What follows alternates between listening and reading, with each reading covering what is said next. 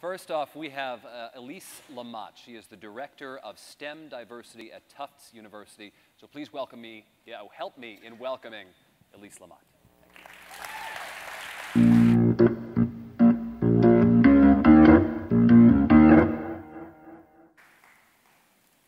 Like any other day at August Martin High School, Mr. Robinson, a white math teacher who happened to also be the department chair, walked into the classroom.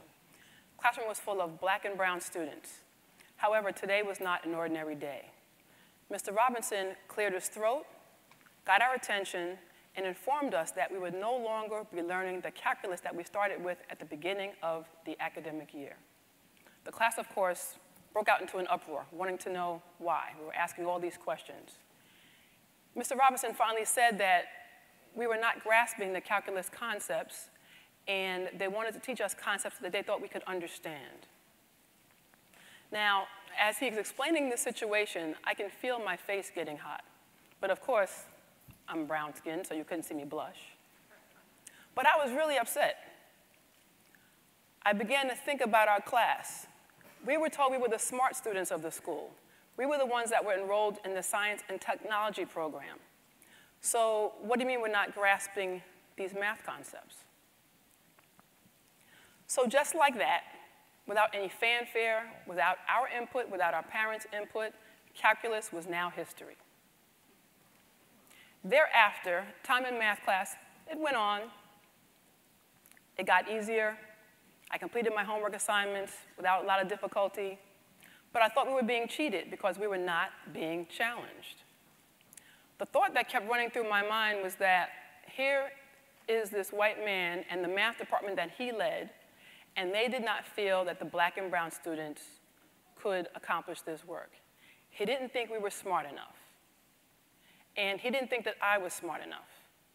And he didn't even try. So this really made me feel that I was powerless. And then we were all stuck in whatever ride the teacher wanted us to go on, and we had no say in this. But every day thereafter, my friends and I, we went to class, went home, did our homework, and we performed well. But I will never forget the one lesson that I learned from Mr. Robinson, and that was that I was not smart enough for the hard stuff. But that is when my I will show you attitude was born. So fast forward to college. I arrived at Northeastern University. Freshman, very excited. We're going to orientation. We're ushered into this very large auditorium, and the dean welcomes us and begins to say to us, look to your right, look to your left. Only one of you is going to be left in this engineering program at the end of the year. So of course, me, I kind of smiled internally and smugly said to myself, well, this person over here and this person over here, they're gone, because I know I'm going to be here. So I kind of said goodbye to them and just kept it moving. So I arrived at my physics class, first physics class of my freshman year. I say, okay, there's a window over there. It's nice and sunny. I'm going to move over, sit by the window. It's a very large tiered classroom, almost like this auditorium here. I quickly identified the two other women in the class with me. One was a white woman by the name of Angie, and the other was an Indian woman by the name of Nia. We sat together patiently waiting for the professor to arrive. Shortly thereafter that, Professor Nichols, an older, short white man who happened to also be my academic advisor, walks into the room. He begins to scan the room to see who's in the class, and he pauses as if he's going to start the lecture. However, he stops and looks at us, and he asks very curiously, why are you here? And why are you in my classroom? So of course, me, I'm like, well, we're here for physics, you know. But I didn't say that because I didn't know what to say. So he really didn't even really wait for an answer. He then continued quietly and dismissively and said, why don't you go home to your mothers and become either a teacher or a nurse? Now again, what do you do with that? So none of us said anything, because again, I think I was flabbergasted and very upset. But again, didn't answer, but I was stewing in my anger, but demonstrating some restraint. I have no idea what was taught that day, even though I sat there and stared at the blackboard and him for the hour and 5 minutes that it took for the class to be over. But I was thinking, you know, we're in 1980, not 1950. And was what he said even legal?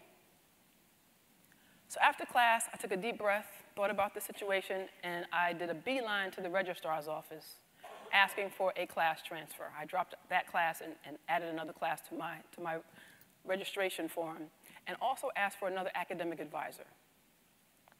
But I walked away from this experience feeling exiled from the STEM spaces. However, my "I will show you" attitude was still running through my head. But truth be told, I didn't know how to show them. That freshman year, I was just trying to figure out how not to drown. It wasn't that I just didn't understand physics, even though I didn't understand physics, but it was really that I didn't understand how to learn in this environment. I kept on doing the things that worked for me in high school, but only doing them with more ferocity. I also didn't feel like I belonged, but I couldn't really worry about that because I really had work to do. So fast forward to the summer. I went home to New York for co-op, and I worked for Con Edison, which was a utility company at the time.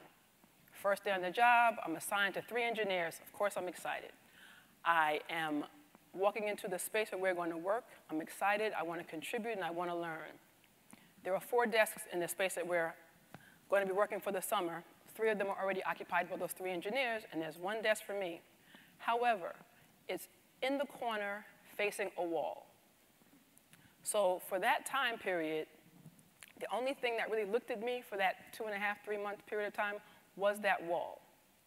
So this time, my "I will show you" kind of attitude, it was a faint echo because now I'm invisible.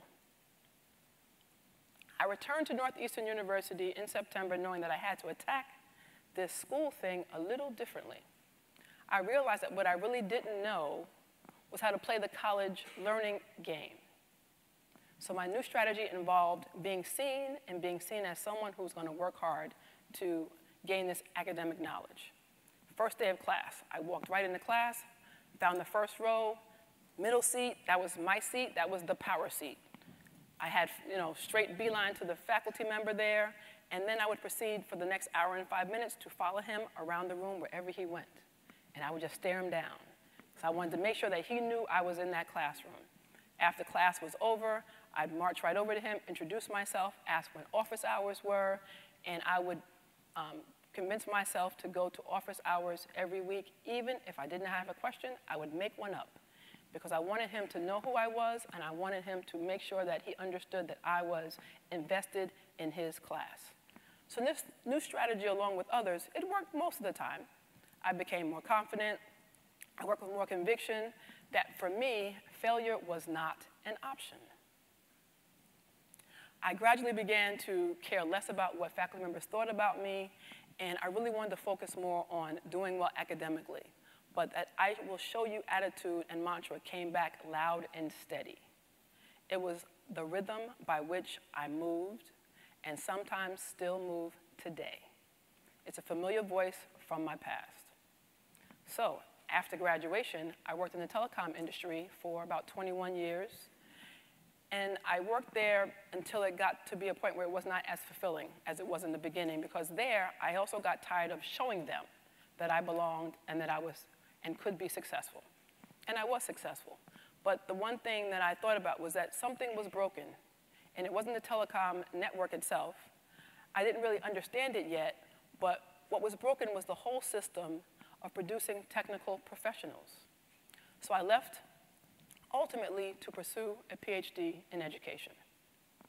So now here I am, Dr. Ellise LaMotte, and I think that my role as the director of the Center for STEM Diversity at Tufts University enables me to remake the traditional power dynamics at play in education. As a high schooler, I felt powerless.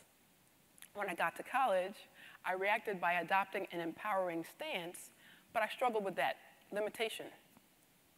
Somehow, I was so unaware of this dynamic that I wasn't even bothered by the dean's introduction to the engineering program as I was when my physics professor was overtly sexist. However, weren't both these things the same thing? They were both about power and access. So I spent most of my time trying to figure out how I can be more empowered, get another sense of empowerment. I also worked on trying to resist against systems that are hostile to outsiders, as well as trying to obtain access for myself, and then also providing access for others. However, this is not a long-term solution. For me and others to be empowered in and have access to our learning, the systems of power must be remade to serve all students. So now, with the currency of my doctorate and a title at an elite university, I am using my position to provide access to students and to show them that they have power and can assist in changing the systems of power themselves. So a question for you: what if education was not about competition? What if we realized that when one person loses, we all lose?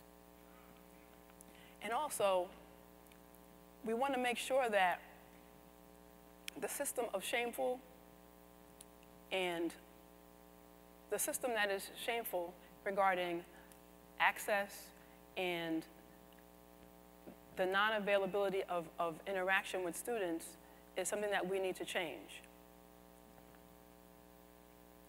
Particularly the systems of shameful racial and gender inequalities. And we've inherited these. And these are not going to change by just adopting a multicultural or an inclusive mindset. So I assert that we need to remake the systems to embrace equity, to embrace collaboration, so that power in and of itself is not so powerful. My learning experiences would have been so much different if my teachers, professors, and advisors saw me as a person who wanted to learn and not just as a receptacle to dump information into. And this is my hope for the future of education. And this is the type of administrator, practitioner, and mentor that I strive to be. I want to be able to allow students to embrace their learning and be an active member in it. And I do want to leave you with this one thing. I will continue to show you, and I thank you.